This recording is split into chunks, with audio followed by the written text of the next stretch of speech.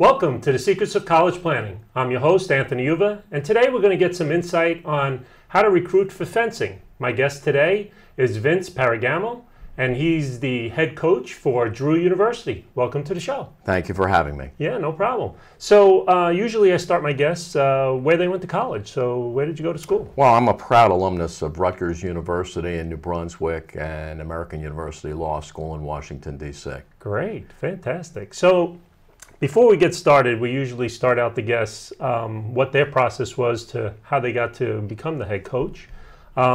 So from high school into college, what did you go through? What was your steps of picking a school from high school to college? Did you start as early as freshman year, or was it senior year? Well, we're talking 40 years ago or 45 years ago. I pretty much knew that I wanted to stay local, and in those days it was hunt and peck on the typewriter to go ahead and prepare the applications. I would say Rutgers was pretty much the top of my list. They had lightweight football and they had baseball, both of which I loved, and so that choice became fairly clear. Also was a numeric choice. The dollars were there. I'm the first of 5 kids. Wow. I knew that the grants and the scholarships were not as available back then as they are now. So we kind of had to look at that. I'm happy with the choices. Was it that school, or did you have a few schools that I you had got to a pick few from? schools I had gotten into, but pretty much I liked the atmosphere around Rutgers. I thought coming from a small high school that I would want to go to a big university.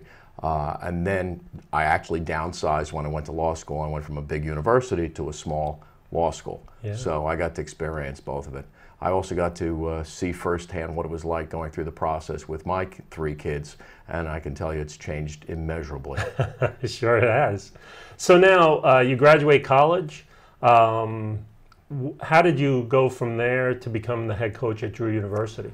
A long and often not straight line road. I was always involved in athletics and coaching. I had been coaching baseball since about 1976. I love sports. It was always a passion of mine. It was always a way of losing myself for a couple of hours and being around the kids and having a good time. When I had kids of my own, I coached them all the way through school, but I never envisioned coaching fencing. I envisioned mostly it was going to be either baseball or soccer, my other 2 passions. And what happened was my son got involved in fencing, and it was eye-opening. He got involved when he was in middle school, and we found out he was pretty good, but we didn't have a local high school team. So a bunch of parents got together, and we went to the school board and we started to promote having a local high school team. Wow. And they said, well, who's going to coach it? And so the parents basically took the bull by the horns. We hired an outside coach. I assisted, another one of the parents on the team assisted. Come to find out, I guess I was pretty good at it. And I was taking my son all over the globe basically as part of his fencing.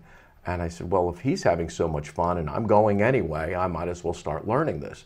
And I found that a lot of the skills that I had learned in all those years of sports made a good conversion over to fencing, the same disciplines. And I had always been a catcher, and the catcher's job is one of thoughtfulness. He's always analyzing the other team. He's always analyzing his own pitcher. He's always moving his own fielders.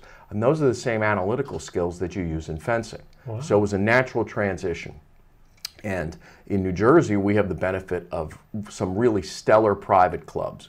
And so as I'm taking my kids through these private clubs, I'm also getting the training, and I'm taking a little bit from each of the coaches over time. This is, 20 years ago. Wow. And I'm taking little pieces of everything that they're teaching. I then started doing local competitions, and after a while started winning them, and started doing national competitions and started winning them. And as luck would have it, my youngest child came through this. My 2 daughters came in after my son. They both fenced. My youngest child came onto the team at Bernard's, and they had passed a rule that said a parent can't coach their kid in a varsity sport. Oh my God. So all of a sudden, she's joining the team, and I'm out of a job because she has to play. And I moved over to another high school team that had just formed at Governor Livingston in Berkeley Heights. Sure. and took that team from startup to state championships over a couple of years, and just stuck with it and cranked out a lot of really good high school level fencers who went on to become very good college level fencers. Wow. And after about 13 years, I came back to Bernard's, coached them to some titles, and a friend of mine who was the head coach at Drew said, why don't you come over and be an assistant coach and help me out. Went over last year, helped him out about midway through the season. He had a change in lifestyle, decided he was not going to be coaching anymore, and turned the keys over and said, here, it's all yours. So since January, I was the interim coach, and then they did a national search, and I was part of the national search and became the head coach officially Labor Day, Labor Day weekend. But it was a tortured and unexpected road, but sometimes those are the best roads. Yeah, so you learned it all the way from high school with your own kids and got it all the way into college. That's fantastic. I think the perspective is one of, I know what the student is looking for, I know what the parent is looking for, I know what it means to train. I also found too that I also coach a number of middle school programs. So I get the kids good and early and show them the right way, train them as a team as opposed to training a bunch of individuals. Give them that team feeling, that team responsibility, and that carries through. Whereas a lot of kids in other parts of the country train just individually with a coach, and they have no clue of what it takes to be a good teammate. New Jersey's blessed by the fact that we have almost 100 high school programs. With fencing in them? With fencing. I mean, 100, about a third of all the high school fencing teams in the country are in about 75 miles from where we're sitting right now. So this is a great draw, and you'll see New Jersey, New York, and Pennsylvania kids in every single lineup on every single varsity team in the country in fencing. So now that brings me to my next question then. Recruiting. How do you go about recruiting for fencing? What's the process that these high school kids have to do? Well, it's an interesting process, and it's gotten better defined over the last couple of years. It used to be that you would go to a private club, and the private club would recommend you to a coach, or you would try to hound down the coach and see about the coach turning around and paying attention to you. Now it's gotten a lot more where the coaches are getting involved in summer camps, and they run these summer camps we run a summer camp at Drew. It's a great opportunity for us to see the kids, and then for them to get a feel for what it's like to be on the campus. The fact that I'm a competitor is a big benefit to the university and to my recruiting efforts, because like it's Summer Nationals out in San Jose, California, I was recruiting out there, watching events, and the next day I'm competing in events. Wow. Or the kids have actually seen me as a competitor, and then they make the connection that he's also a coach, and they'll contact out. Drew has a system where if you log onto our website and indicate an interest in fencing, that will automatically send a note to me, and then I'll engage in a discussion, of course within NCAA rules, engage in a discussion with you about what schools are right for you, whether our school is a good fit, and what our program's about. So it's gotten a lot more defined in that regard. This year we're going to be sponsoring the Santelli and Citrullo tournaments on our campus. Those are the largest high school only fencing events in the country. Wow. I'm going to have, over the course of one weekend, over 1,500 high school fencers from New York and New Jersey in our gym, in our recreation facility, competing for championships.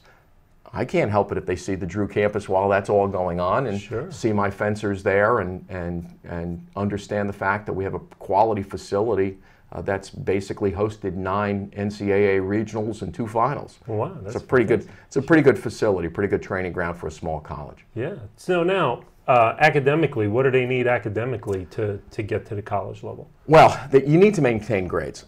Clearly, you have to have the grades. For most fencers, it's not a problem, because the analytical skills that you use in fencing generally mean that you're also book smart and have the ability to do your high school homework. But make no mistake about it, you're not going to make it through 4 years of college unless you've studied in high school.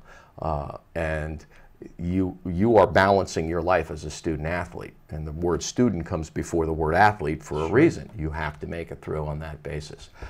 There is a fundamental difference too between Division I athletics and Division III athletics where we are. Division I athletics, the athletics tend to be predominant, and the hours that you spend on the athletics are much greater both by rule and by custom. Division III, it's true student athlete. You're there as a student, and the athletics support the learning process. Now, is it an NCAA sanctioned sport where they get scholarships and things like that at the Division I level? Or? Well, Division I level does have scholarships. The funny thing is, a lot of those schools give out those scholarships to foreign students. They use them as a draw to bring in students from Europe or from China or from South America. They use those, the athletes come in on visa and they basically get the scholarships, although a lot of U.S. students do get American scholarships to those places. But the other part about it is that then fencing becomes a job. And I've found that when fencing becomes a job, a true job, it's not as much fun as when you're doing it as an avocation. Mm-hmm. So from my standpoint, it's Division III athletics is preferable. In fact, 2 of my 3 children went to college as college fencers. One went to a Division I school, one went to a Division III school, and I think if you asked the 2 of them who had more fun and who enjoyed it, the Division III athlete enjoyed it much more. Now, is there any type of money at a Division III level school that is able to get these kids to have the school that's interesting enough where, you know, the amount of tuition is also a big thing for parents these days? Well, a lot of the Division III schools recognize the fact that, first of all, under NCAA rules, you cannot give an athletic scholarship to a Division III athlete. Mm-hmm. However, there are other scholarships that I, as a coach, make my players aware of, or my prospective players aware of. There are merit academic-based scholarships that coincidentally, because these fencing kids are so smart, mm-hmm. they could qualify for. Gotcha. There are community service type scholarships that we have at Drew that they would also qualify for. What happens is that the coach, if he really wants you, then becomes an advocate or at least an ombudsman to make sure that you apply for and get a fair review of every scholarship that would be available. Gotcha. If you know that they are not supposed to give athletes any undue preference, and there's no undue preference to the athletes mm-hmm. under NCAA rules. However, if you're coming into a university, there are so many programs you could apply to, you would never know it. And the coach, if he's doing his job right, makes that prospective student athlete aware of the programs that could be applied for. So a school that looks out of reach becomes more reasonable for these parents? Absolutely. It becomes more reasonable. The other thing too that from a parent standpoint that I would look for is, of all the people at that university that my son or daughter is going to spend time with, the coach is probably going to be that person that they singularly have more hours in front of than anybody. Mm-hmm. And that person has to be both a parent and a mentor to that student athlete. And I take pride in the fact I did it with all my high schoolers. I made sure they're okay. I still check on them.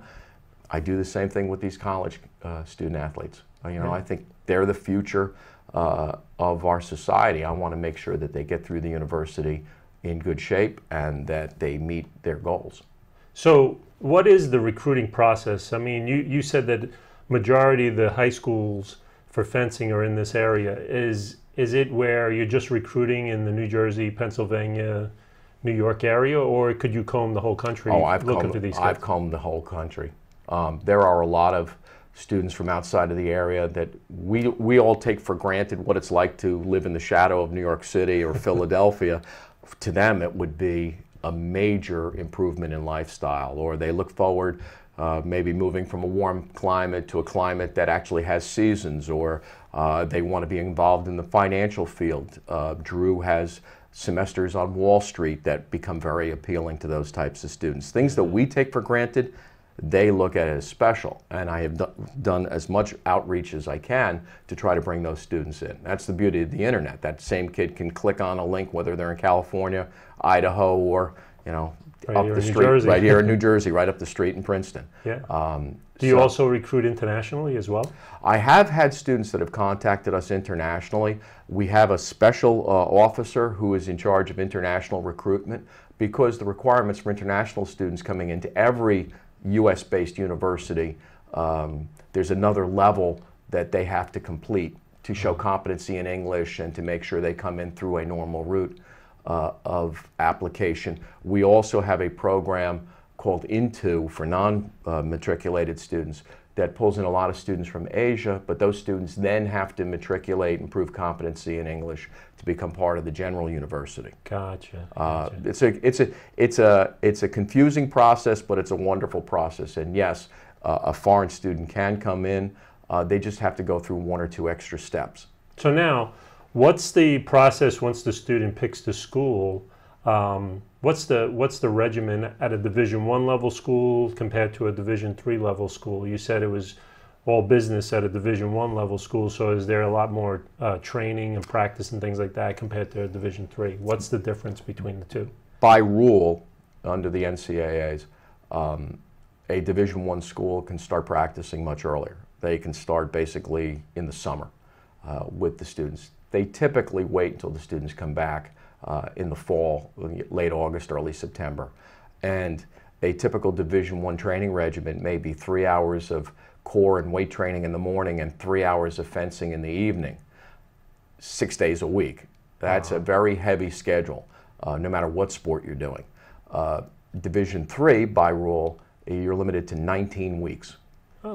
And the way that we run things is that I also give the kids enough time to study. It does no good to me or to them to have them not be able to focus on studies and make grades. Otherwise, they're going to be preoccupied. They'll be no good on the strip, and they'll not survive as students.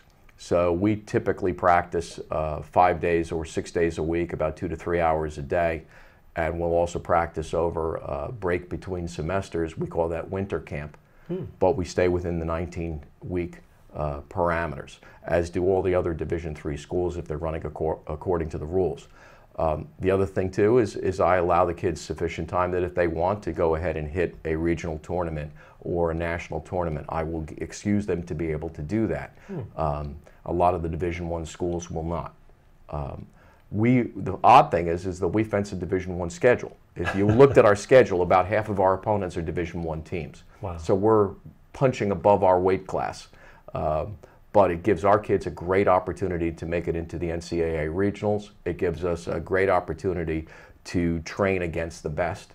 And it gives us an opportunity to get the Drew name out in front of others that come to watch those events. Yeah. Now, you said that there were private clubs.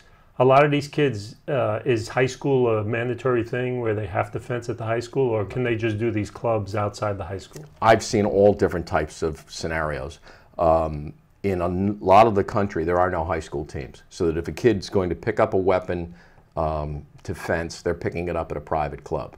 In New Jersey, while you still have 100 high school programs, you have a lot of kids that are not in programs at the high school level. They can go to private clubs. But I also take a lot of walk-ons as well. This is one of those sports, and I proved it myself, that you can pick up at any point in your life and within a very short time be competent, and in a slightly longer time be excellent. I can get a kid in at freshman year, and by senior year, and I saw that at the high school level, by senior year turn them into a state champ. I had one young lady that I put the weapon in her hand for the first time when she was a 9th grader, and then I coached her to a national championship in saber. Wow. Before she graduated. That's a heck of a thrill when you're able to do that. But the student has to have some dedication, has to understand that this is a sport that requires focus, and has to be willing to put in the time. Now, the way a student has to do fencing, is there a lot of different avenues that this student can take? When did they start thinking about fencing? Is it freshman year of high school, or do they start thinking about going to college on fencing, senior year? When do you start recruiting these kids? Well, let's talk about, there's a difference between when they think about it and when I think about it. I have seen kids that they roll out of the womb and they're fencers. And then I see other kids, and we used to see it at the high school level, that when basketball would have its cuts midway through the season, we would all of a sudden get a load of kids joining the fencing team, and they would all be tall kids. Or you get the kid that thought about it, never had access to it where they lived, or never had the money to do it where they lived, because these are not inexpensive lessons, and they show up at the college and they say, I want to fence. And they've been very dedicated to it. Wow. I have a number of those students on the team right now, and they are intense, they are focused, they love it. You can tell the minute you put a blade in their hands that they're going to be hooked for life. So there really is no time interval when somebody can pick this up and like it. I mean, look at me. I mean, I picked it up as a 35-year-old, you know, and fell in love with it. The minute I put a saber in my hand, it was like the first time I picked up a baseball bat. It just felt like a natural extension of my body. Wow, and fantastic. You'll find kids that can do that. The key is that when they come into college, you have to look at it as a 4-year investment. That they may not be good the first year or the second year, but by third year, fourth year, you're seeing fantastic returns and results because they stick with it. And you started as early as what, starting to recruit these kids, junior year of high school? Well, yes, junior year of high school, I'm on the lookout. I do have an advantage because I know so many high school coaches that I can keep an eye on a kid, but again, NCAA rules prevent contact. Mm-hmm. We also have a national register of fencers. I can check anyone, if somebody is registered with the United States Fencing Association, I can check their record from the moment they start competing. Wow. But you make a mental note. After a while, you can start to see talent, and you can see that next jump. You can tell by the way they stand and the way they carry themselves. Yeah. And it's not unusual for you to flag somebody, make a mental note, and then a couple of years later, they're in front of you and they are recruit eligible. Now, they're at college. You were saying something about the USA team. Is there a lot of kids that come out from college and try out for the USA team? Yes. And are you part of that? Well, not part of it now. But the USA fencing team are basically amateurs. They are true Olympians in every sense of the word. A lot of those people go a dual track. They they try out for the USA team, and they compete at the NCAA level. So you see a lot of that crossover. I'm on a veteran level team, which is age bracketed. See, the good part about this sport is you can do it at any age and be up against people of your own age bracket if you so desire. So interesting. On that basis, yeah, I compete, and I still within my age bracket. A lot of these students, they come through and they've done cadet and they've done junior, and then they go to senior level, and they work their way through both college but also to pick up enough points to make a USA team or to make a World Cup team or some international team. Great. Now, Drew University itself with fencing, how is your team doing? Is it a nationally ranked team, so on? Well, the program is about 90 years old, so it's one of the older programs in the country. I'm told I'm the fifth head coach they've ever had. The university's made a major investment in the team. I'm the first full-time coach they've ever had. Right now, what our goal is to win both of our conferences, both on the men's side and on the women's side. I have largely a young team. Between January and now, I brought in over 24 recruits. So if you looked at our current roster, about 3/4 of them are freshmen. And I told all the freshmen that if they do exactly what we're planning, by the time they graduate, they will have conference championships under their belts. Maybe one, maybe two, but maybe even more. But we train as a team, they work hard as a team, and we're going to see. We're going to start our season in about a month with a home meet on November 7th, and we're going to see how we do against some pretty good quality competition. And how long is the season? The season starts from November to when? It starts from the first week of November, and we go basically to the first week of March. And then they have the NCAA regionals for individuals, and then the NCAA finals for individuals. Really? And it's a fairly packed schedule. That's fantastic. Whoa. And you've been doing this only a year at the school? Only a year at Drew. First of, let's hope, a couple of dozen years. But before that, at the high school level. Last year, I had 22 of my alums from my high school programs competing at the NCAA level at the same time. So I think I know something about the NCAA level and how to train teams. Yeah, good luck with that. So we're coming to the end of our show. What do you want to tell the parents that are out there about their sons or daughters that want to fence at the college level? What kind of advice do you want to give them? Pretty much that it has to be something that they love. If they're doing it just to get into the college, then they're doing it for all the wrong reasons. The right reasons are that the kid wants to do it, that they enjoy it. You know the minute you walk onto a campus, if you're comfortable on that campus. You know the minute that you encounter the coach, whether you're going to be comfortable with that coach and whether your child is going to be comfortable with that coach. It's the whole atmosphere of it. I would say that a lot of parents, we're a field where the parents push the kids. When the kid starts pushing themselves, then you know they're ready for a college program. Then you know that they are psyched in and they're going to treat this as part of that college lifestyle. And it's a very healthy part of that college lifestyle. Great. Well, thank you very much for coming to the show. My pleasure. Thank you for having me. Yeah, no problem. So you've been watching The Secrets of College Planning. I'm your host, Anthony Uva. Until next time.